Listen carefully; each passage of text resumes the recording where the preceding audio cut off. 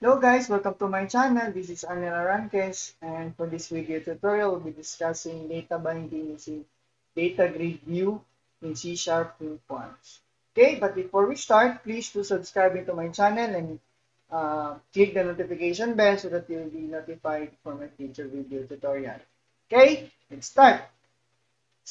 Basically, what we are trying to achieve now is to bind our data grid, and then uh, we have here our button, so whatever changes that we do in our data grid will be reflected directly into our database. Like we add a new row here, yeah, those new row will be automatically inserted into our database, and if whatever changes that we do uh, in a certain cell in the data grid, then it will also be reflected into our database. And also, if you delete a row, then automatically those row will also be deleted into our database.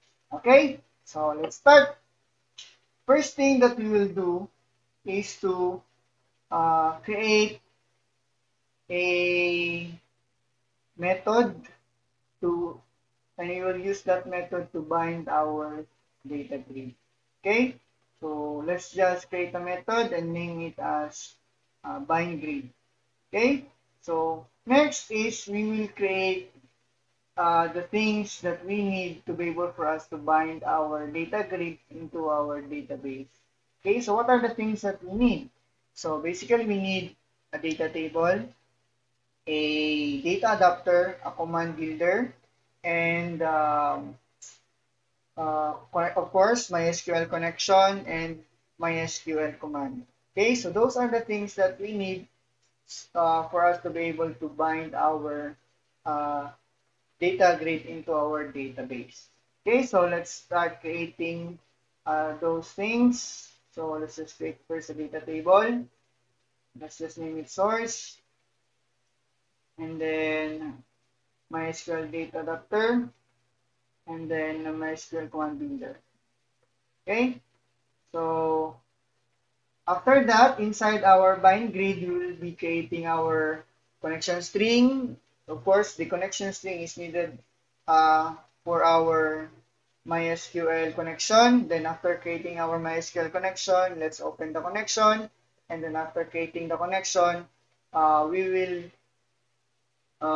create our MySQL command. Okay, basically inside our MySQL command, let's just set our select command and then use that MySQL command to our adapter, and then the MySQL adapter will fill those data from our database into our data adapter, and then our data adapter will serve as the data source of our data grid. Okay, and then after setting the data source, then we are done with binding our data grid into our database. Okay, of course, we'll be using MySQL command builder, and then we will set the command builder's data adapter to our adapter. Our data adapter will be set as the data adapter of our MySQL command builder, and then after that, automatically our MySQL command builder will create our insert, update, and delete command. Okay, so let's start creating. First, we need to create our connection string.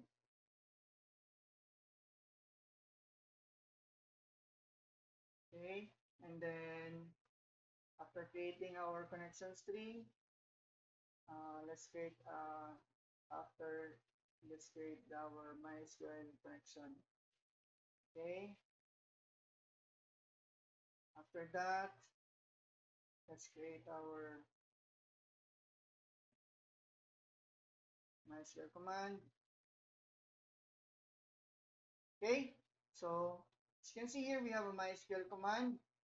So after creating our MySQL command, we need to set our connection, which is our MySQL connection, and then we will set our command text. Okay, basically our command text will be just a select query, uh, so that we will fetch the data from our database, and then those data will be filled inside our data table.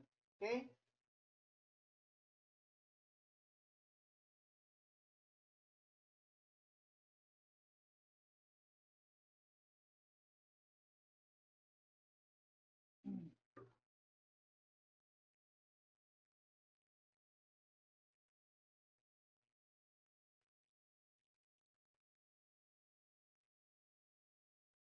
Okay, so what we have here, after creating our MySQL command, we created our data table and our data adapter and then our command builder. Okay, so basically at the top portion, we just declare our data table and then MySQL adapter and then the command builder.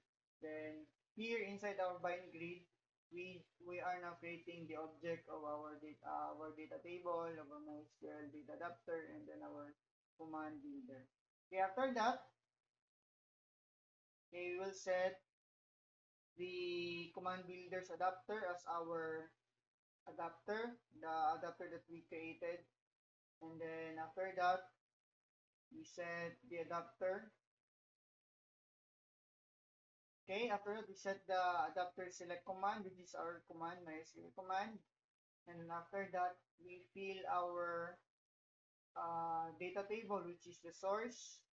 So whatever data that the data adapter will be fetching from our database using the select command, then it will be filled inside our uh, data table, which is data source.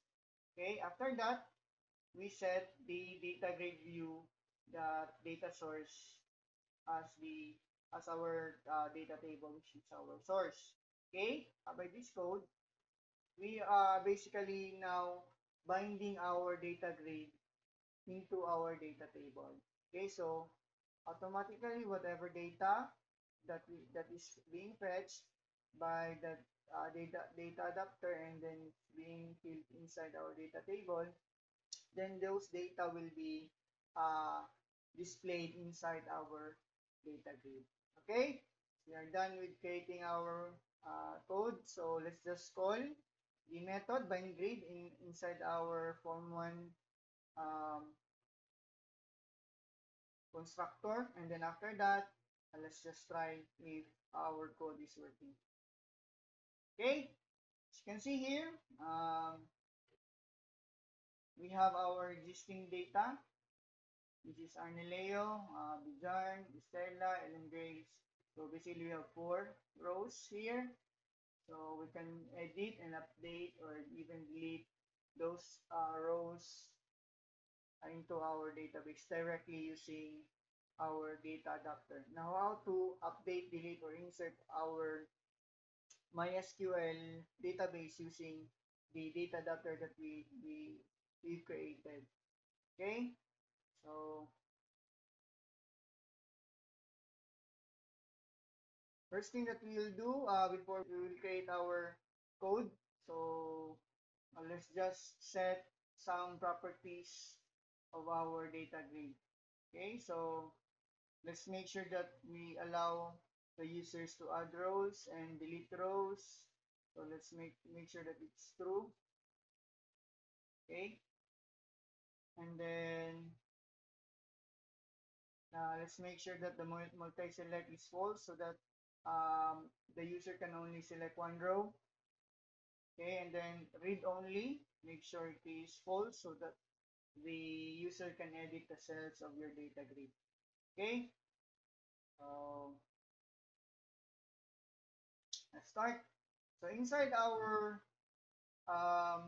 save button click event, okay, we will insert here the code that will directly update our database using our data adapter. Okay, all we need to do first is we check if there are changes happens into our data grid.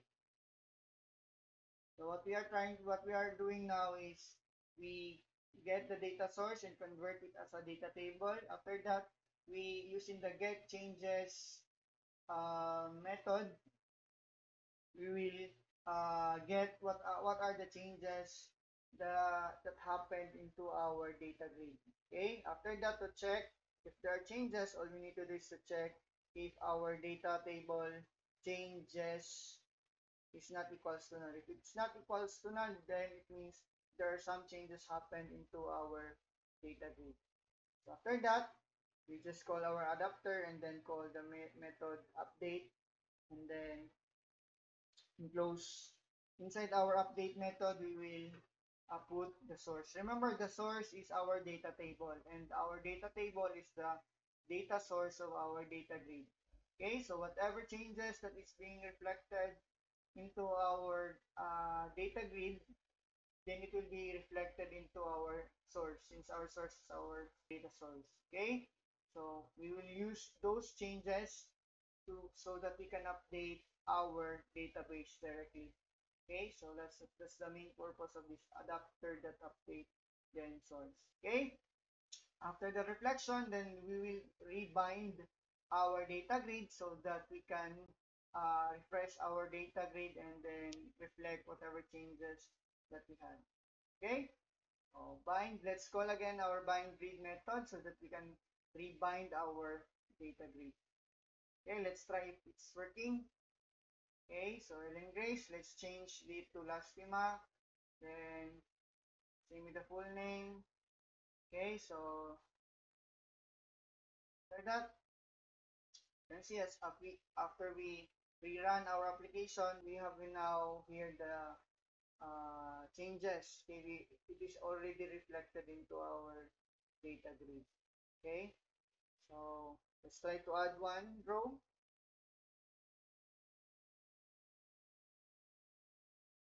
Okay, then click the save method, save button, and then after that, rerun. As you can see here, we have new row available in our data grid. Okay, so let's try to delete. Okay, basically we have here a context in a strip. Let's just click put here delete one, delete text, and after that we set the context menu as as the context menu of our data grid. So let's just create a code inside our text menu. If the user will click the delete, then what we'll do now is to get the row. After getting the row, we will delete the selected row, and then using the adapter that update, we will reflect those changes directly into our database. Okay, so let's start.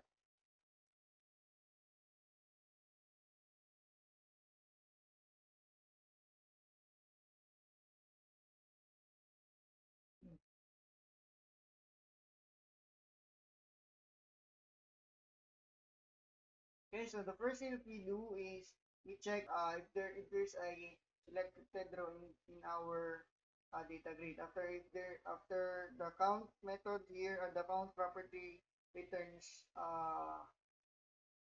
1 or not equals to 0, then it means we are the user select a certain row into our data grid. Okay, after that, we get the index of the selected row. After that, we will use the index uh, to call our remove at method inside our rows data grid that rows that remove at so that the selected row will be removed into our data grid. Okay, okay, just like that. So after that, after removing the selected row, then we will be calling our adapter that update so that the changes will be reflected directly into our data grid. Okay, so after that source. Okay, after um, updating our database, then let's rebind our data grid so that the changes will be reflected into our data. Okay, let's try. Okay, so let's select a row, then delete. As you can see, after we rerun, um, the selected row was removed. Okay, let's try again. Let's rerun. So the selected row was removed. Again, okay, delete. So the selected row was removed. If we rerun the application, so the selected row was removed.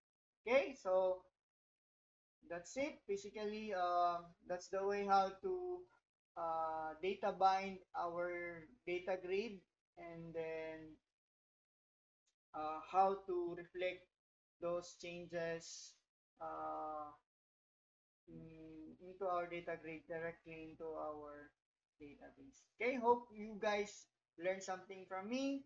So thank you for watching. Please subscribe to my channel, Code Eater TV, and click the notification bell. Bye bye. Happy coding.